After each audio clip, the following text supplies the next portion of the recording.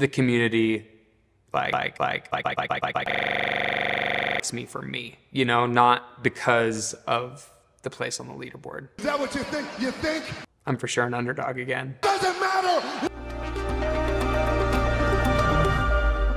Yo! The other day, I made a video on Miss Danny Spiegel, and a lot of you guys saw that thing. And some of you guys stopped at the title and the thumbnail, and here is my freaking monthly reminder that the reason for a title and a thumbnail is that you click on it, so that you watch the thing. And it seems as if a lot of people who have anything negative to say about that video did not watch it, but they stopped at the freaking title, which is Danny Spiegel hates CrossFit. If you really sit there and you remove the fact that you think that she's a woman, and I am a woman hater, which I am not, and I'm going to prove to you by doing something similar right here with Mr. Justin Medeiros, all you're going to see is that she says this here, and then she says this here. I don't know how you can have it both ways. I don't know how it is that you can quit on running events, consistently talk down upon running events, and then have your say about how running isn't CrossFit. You can't have your freaking cake and eat it too. Or maybe you can, because the girls who eat is your brand. Maybe that's the way it works. I just don't get it. But this entire thing is going to be about Justin Medeiros, and I thought that it was only fair to do something on this about a guy in the sport because of the way that people think that that's negative towards women. Of course, I'm talking about the video that he put up on his channel where it's him and it's Ellie talking about their experience from this past CrossFit Games, and I do not think that it was the best idea to put that video up. I'm going to tell you why, and we're going to start with a good message from our friend Colton Mertens. Let's listen to that. All right, brother. Thank you. You're the best. Talk to you soon. Thank you. And you've climbed, just so you know, you've climbed in the ranks of becoming one of the best people to podcast with. No, I've been trying to get better. There's one other thing that I do want to talk about. Please. Quick if I can. Yeah, you guys saw the Buttery Bros clip after the ski event. So he asked me, and he said you definitely didn't have an advantage on the ski, but you had an advantage on the squats. And I said, you know, like being 30 pounds lighter than some of these guys, I don't know if I really do when it comes to moving an external load. You know, because like we have every other strength sport on earth, there's weight classes in powerlifting, Olympic lifting, strongman, and it's not because the little guys are outlifting the big guys. There's no other small guys that lift like I lift in this sport. There's no other small guys that did well on that event like I did. So I just want to say maybe like if you are 215 pounds and I'm 182 pounds and I can lift more than you, maybe you need to start lifting some more. I don't know. He did ask me something after that kind of pissed me off. I thought I gave him enough good content for one. I said something kind of boring, whatever.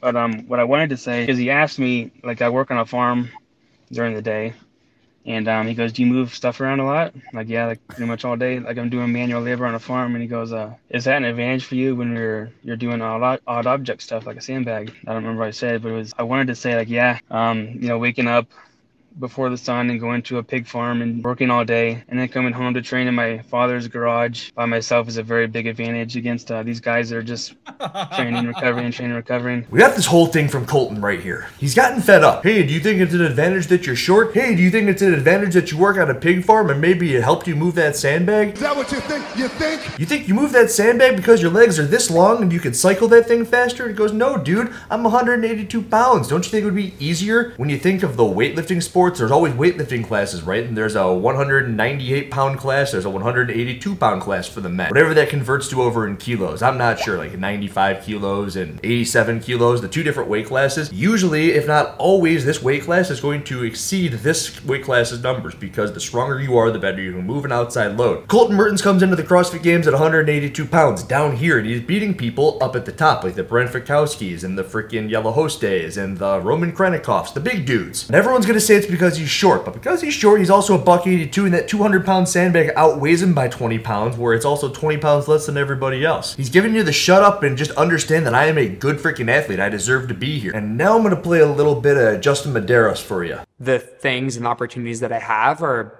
because of me and who I am as a person rather than that finish on the leaderboard. See, I heard that, and all I can think about is, what do the other champions have? Tia, Rich, freaking Fraser. Yes, yes, yes. People like that Fraser is a hardcore, sits in his freaking parents' basement, dedicates his whole life, doesn't touch a kitchen knife because he's so dedicated to his craft. Tia is this immovable object who has become overly aggressive to the point where she kicks butt. And I know I've given her crap for being aggressive for other reasons in the past, but in this circumstance, it's far better than the way that Justin presents himself himself in this video. And then we've got Froning, who is the homebody from Cookeville, Tennessee, who's got all of his buddies around and just likes to work out all day. People like the features of these individuals, but the only reason that they are who they are in the eyes of the community is because they have all of those titles. It's those things that help them win those titles. Justin says here that it has nothing to do with his placement on the podium, and that everyone just likes him for who he is. And you see it after he wins the inverted melody workout. He's being interviewed. He went from basically dead last after the first two events to moving up the leaderboard, and everyone's getting on board. They want him to make a comeback because they like Justin, and they do. But they like him as the champ, and the storyline was that the champ is going to start making his way up the leaderboard, and everyone wanted that to happen. And it would have been an incredible story had it had happened, the same way Froning comes back in 2014. The same way Fraser has that sandbag fall out, and I think it was 2019, and then Noah Olsen's pushing him in that year where there's the top 10. Tia Toomey's entire story for the next year is that she had a baby, and that she's going to be trying to make her way back to the top of the podium this year. Every single one of those stories I just told you have to do with the top of the podium. So while yes, people like Justin Medeiros, they like him a lot. I like him a lot. I like they like him a lot. Like to make like one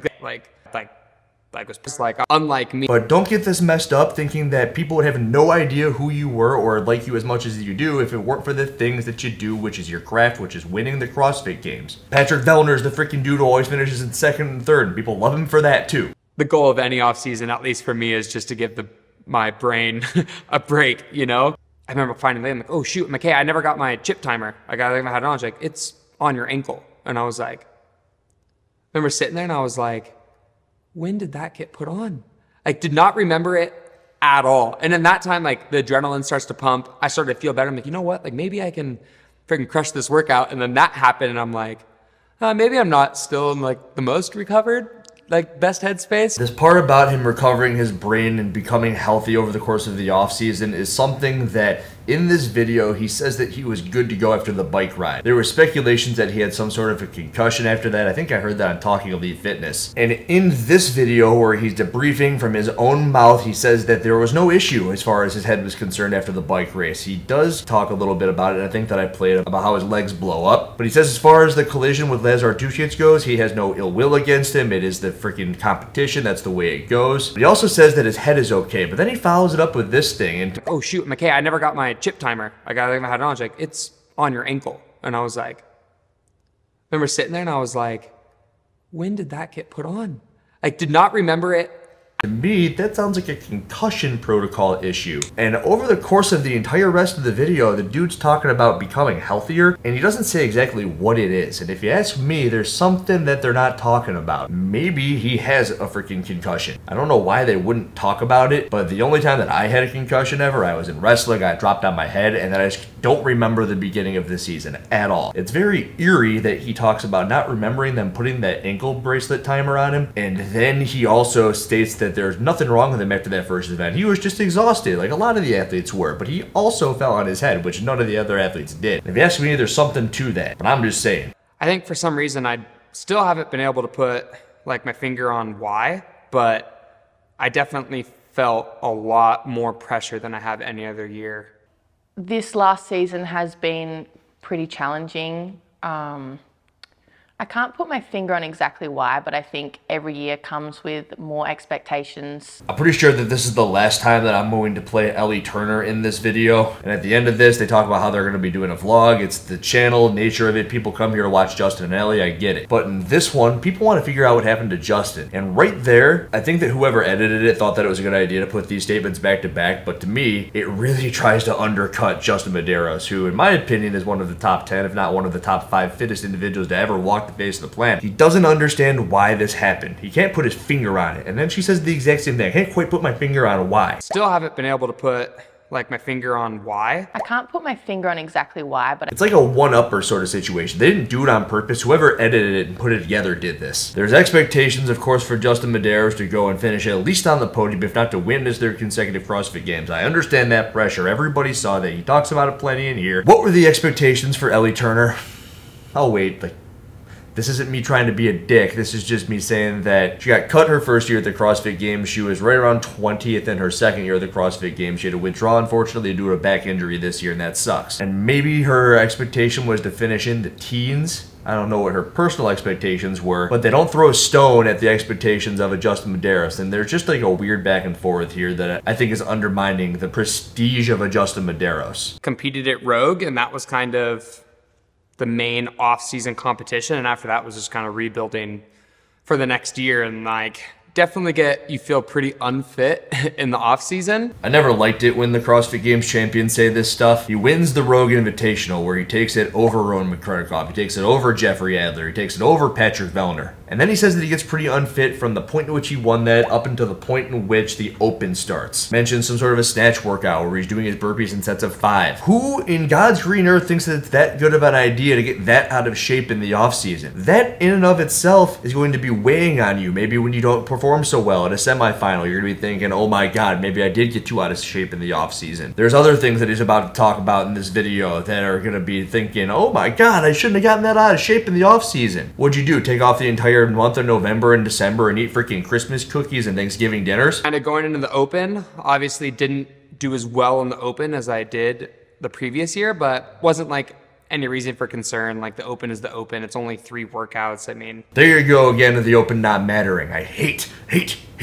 There's the word hate. The one that I didn't use in the Danny Spiegel video, there it is 3 times. I hate that the CrossFit Open doesn't matter because people like Justin Medeiros can now say that, oh, it's only 3 workouts, maybe one of them wasn't in my wheelhouse, if I don't have a good finish, whatever. It doesn't matter. Doesn't mean anything, but it could have been the first data point to say, oh my God, I'm not on track compared to years previous. But no, it don't matter. He made it to the quarterfinals. Leading into quarterfinals, like, my goal is like to make a statement, you know, like wanted to make like everyone know, like, hey, like, just because I didn't have a good Open finish doesn't mean that I'm not fit. And I think I had that at quarterfinals. I mean, ding, ding, ding, ding, ding. That's the first thing where you can start to see something going wrong with Justin Medeiros this season. He wins Rogue, flying high, good job. He hasn't lost a live competition, however many consecutive. And then he starts to feel really out of shape. He ate like 48,000 Christmas cookies. Didn't work out, does 5 burpees, gets winded. Then it's sitting in his head. It's like really deeply ingrained in there. He doesn't finish too well in the Open. He kind of thinks that it's because the Open doesn't matter, but there is those Christmas cookies and those burpees weighing on his soul. I'm gonna prove it to everybody that the quarterfinals this is where I'm gonna shine. He wins 2 workouts. But did he pay the price for doing that a little bit too early? It's the scene in the Fast and the Furious. Too soon, Junior. Too soon, Junior.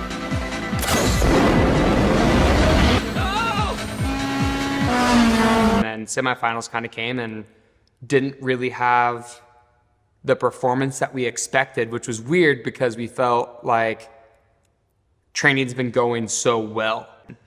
I don't think it was any reason of alarm in like our group. See, this is weird. So we have getting out of shape with the burpees, we have the Open not going so well, we have us wanting to perform well at the quarterfinals, and then we have an underperformance at the semifinals, which apparently means nothing. What did you say?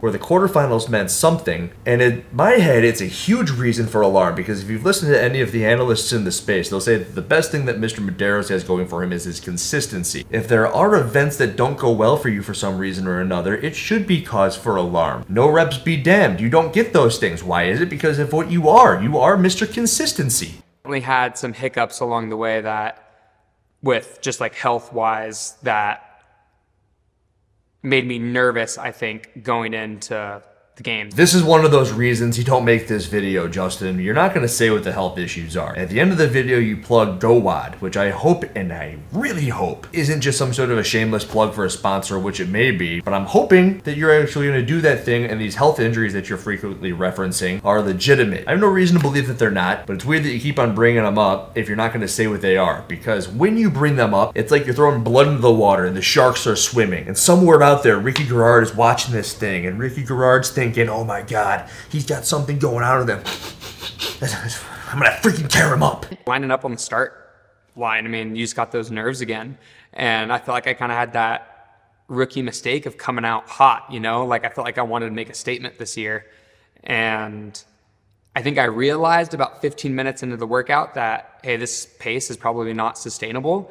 And I started to back off just a little bit because I knew there was 25 minutes left. Okay, so we have an underperformance at the semifinals where he just doesn't look like he quite has it the same way. He got in shape for the quarterfinals for no reason whatsoever, but it's because maybe he was out of shape way too much in the offseason. And now we're at the CrossFit Games, and I can tell you this. I sit here a lot. I make these videos, I edit these videos. I'm no Heber and Mars from the Buttery Bros. I'm not up for all hours of the night during the CrossFit Games getting out some feature-length documentary that everyone's going to say is amazing. But I also no longer work out 4 or 5 hours a day like I used to. And I'm also nowhere near and have never been to the level of a Justin Medeiros. I can't even throw a stone at him. But I do know what it's like not having the capabilities that you're used to having. And it shows up in longer workouts like that. I did a workout with JR not too long ago, and it's just the freaking 12 to 18 minute realm. In a 25 to 30 minute workout, you hit this wall and you're thinking, where the hell do I go from here? There's 2 avenues there. One of which I think is under training. You don't have the volume built up. Or number 2 is you're under fueled. It could be a combination of both for all I know. And of course on this event, the dude also falls on his freaking head, but he didn't bring that up yet. He brings up the fact that his legs felt heavy and he was pushing too hard. He made a rookie mistake. But maybe he was doing exactly what he needed to do to have that consistent placement that we're used to, and he was just under fueled or under trained, and he didn't have the physical capabilities to do the things he wanted to do. And it started at the off season with an under training.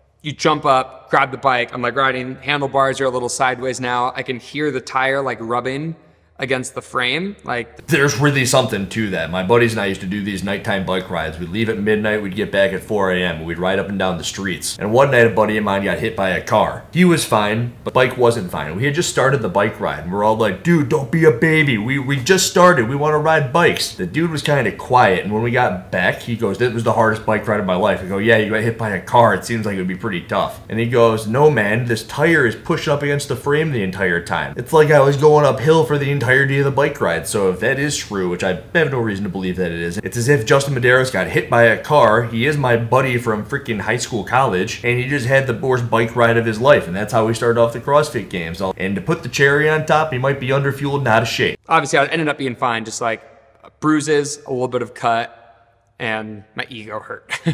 The nerves and adrenaline just...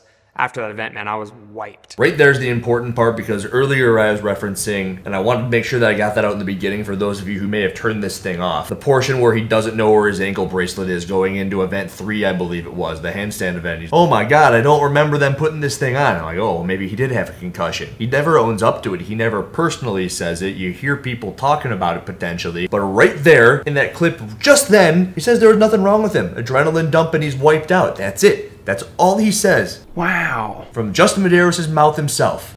There was just nothing that I felt like I had. I mean, I'd like get there like on the wall balls, and I'd feel like I can pick up the ball again, and I'd pick it up, and like 3 or 4 reps in, I felt like I already needed to set it down. I did like my wall balls into like 10 sets of 10.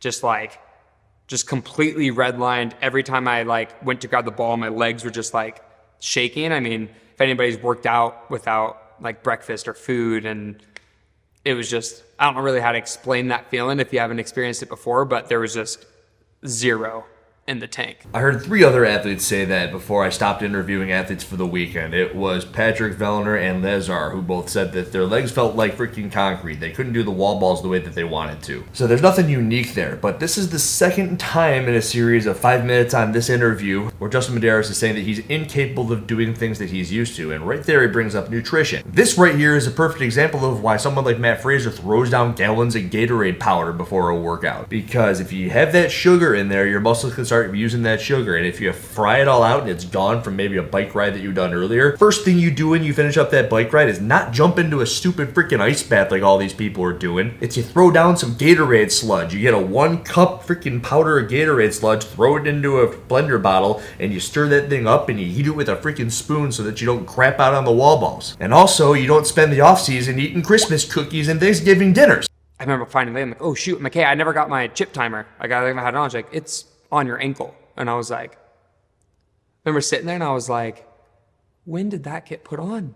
Like, did not remember it at all. And in that time, like, the adrenaline starts to pump. I started to feel better. I'm like, you know what? Like, maybe I can freaking crush this workout. And then that happened, and I'm like, maybe I'm not still in like the most recovered like best headspace. Hell, I'll leave it in here twice because I think it's the most obvious thing in this entire interview. You're not just gonna sneak an ankle bracelet onto somebody. Tell that to anybody in prison. It's all like, oh my god, now I'm on house arrest. Where did this ankle bracelet come from? They know when it got there. They know why it's there. They remember when it was put on their ankle. The sheer fact that he don't remember that thing getting put on there means that he probably had a concussion. I'm saying probably. I'm not saying definitely. But if you ask me, the entire weekend could just be chalked up to that right there. And I don't know why he's not talking about it. He's talking about these other injuries that he's got. He's talking about his headspace leading up to the CrossFit Games. I'm currently speculating that the dude's out of shape and his diet sucks. And all he had to do is say, yeah, I got a concussion on that bike ride. But he's not saying it. It's weird. All the way up to that lift workout, I felt like I gave it my everything.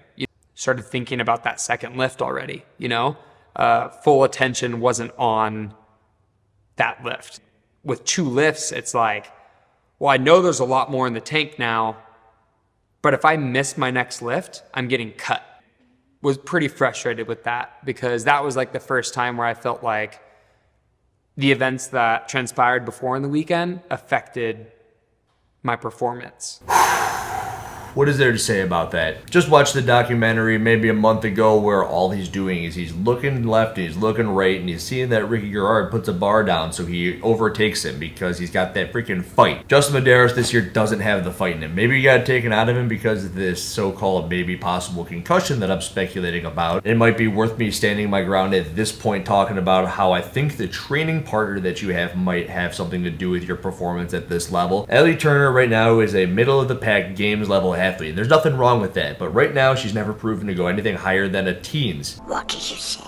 She's never been in the teens. She's been in the 20s. She's gotten there 3 years in a row, but this is who Justin Medeiros is comparing himself to. And the reason that this isn't something that I'm sold on is because I think it was Froning who said that Dan Bailey, who he brought in to be a training partner of his, they're buddies, but the thing about that is that Froning would do just enough to beat Bailey every single day on every single workout because he could do that. And the thing about just barely beating that person every single day is that you're never really putting yourself into the crapper. You're never fully dumping everything out to where you really need to recover after that. And the thing about that is that you can keep on doing that. You keep on doing that. You keep on doing that. And Froning did that forever to the point where recently he said on a podcast with Sevon that when he would work out with Haley Adams, he goes, I don't want to hurt anymore. I really don't want to hurt. But really, maybe he never really hurt that bad ever. Did it ever really look like he was hurting that bad ever? But when it comes to Dan Bailey, that dude tries to beat him on every single workout. He's overtraining. He's like, I'm going to do whatever I can on every workout to try to beat Rich. And then you know what happens?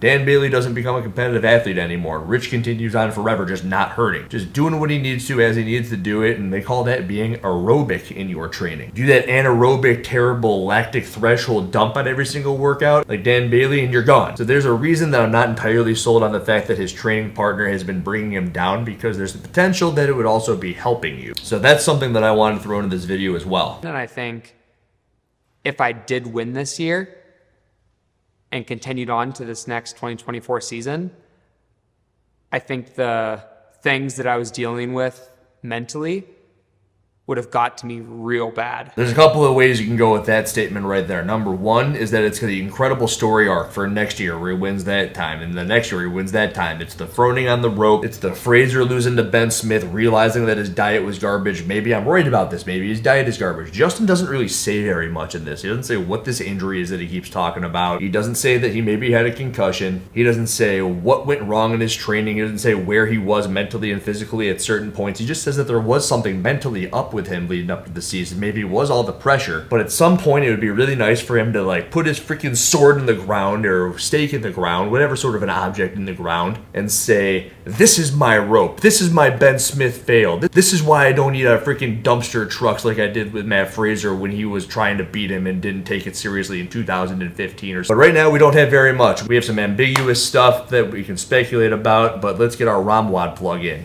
Priority one is getting healthy. And for me, that means just doing my Go WODs, doing my Sonic cold plunge, getting my PT work done, and making sure when the season rolls around, I'm firing on all cylinders. I have this thing in my head, and this is a tangent, but he says Sonic cold plunge, he says physical therapy, he says all this stuff. It doesn't matter But how about just sleeping a bunch and chilling out with your freaking chick? Maybe go on a long walk on the beach to help out your mental state. There are these tiers in my head, things that are actually really gonna help. And I actually talk about this in relation to performance enhancing drugs. The things that I've seen with testosterone is that on a scale from 1 to 10, the testosterone helps at like a level of a 6. I only say that because of the things that I've heard from people who've taken things like trenbolone, which help at a level of a 9 or a 10. HGH, which helps at a level of a 6, 7, 8, or 9. I don't know. Depends on the person that you talk to. But down here at the bottom are the creatines. Creatine's like a 2 out of 10. Caffeine is like a 3 out of 10. Every single time you take caffeine, you feel it working. It gets you going. Beta-alanine, it's like a 1 out of 10. Sauna, cold plunge, all this stuff that he brings up right here, it's like a 0.5 out of 10. He brings these things up and he's trying to get better, but he's reaching for things that aren't going to really help him, in my opinion. And on this spectrum of things, I think that sleep is above caffeine. I think that that's maybe a level of a 4. And I think that your diet and nutrition are also like a 4. And if you haven't noticed, I don't think that anything helps quite as much as testosterone helps. Because I can basically throw all that crap out the window, not care about it, and I'm still getting better at everything, and I just sit here and edit all day. That's the plan of right now, to get as healthy as I possibly can, but I think... What are you unhealthy with? This is the 10th time you brought up the fact that you've been unhealthy and not good leading into the season. What is it, Justin? Tell us what it is. But I've had a lot of people say how much they enjoy doing the channel, and I think it's because that, like, me and Ellie love doing it, you know? I think it's something that's been super fun for us. It's, you get to kind of show who we are kind of behind the scenes and don't have to focus too much on CrossFit. And I think... No, you don't have to focus on CrossFit, but this is the second time. I think it's maybe the first bit that I put up where it's like, you are a CrossFitter. People love you for the CrossFit that you do. Don't get away from CrossFit. This is your home. That's your home! Are you too good For your home? Answer me! You know, it's the scene that had Gilmore. It's like, suck my what? You know, I think we got some fun things on the way. We're going to spend a couple of months, I think, in Australia. And we're thinking about maybe like me and Ellie trying to vlog it. So maybe we'll get a camera and try vlogging. Every champion has their own route. Every single one has their own way. I hope that this is Justin Medeiros' way. I really hope, because I really like Justin Medeiros. But dude, has anyone told you? You saw Fraser, you know what he did. And I guess we saw how it worked for a couple of his athletes in the past season. He locked himself in a freaking basement because he didn't want to be taken away from his potential championships. He understood that the more of those things that he won in a row, the better his life would be in the future. If you live to be freaking 80 years old and you take 8 years and dedicate it to the sport, Justin, and maybe you won 8 years in a row, you're the greatest CrossFitter of all time, and you can basically retire with a supplement company and a training plan. That's not what you want, I get it, but you're writing your own story right now, and I just hope that you know you better than I can speculate that I think I know you. I hope for the best for you in the next season, and if you end up watching this, I hope that there's something that you can stick in the ground and give to everybody for next year when you potentially have some sort of an epic comeback. But until you stop the ambiguity, think that it's gonna be a vlogging lifestyle, and you know what? I got nothing wrong with that either. Andrew Hiller, out. Do it! Just do it! Yesterday, you said tomorrow. So just do it! Make your dreams come true! Just do it! Some people dream of success, while you're gonna wake up and work hard at it. Nothing is impossible. No, what are you waiting for? Do it! Just do it! Yes, you can!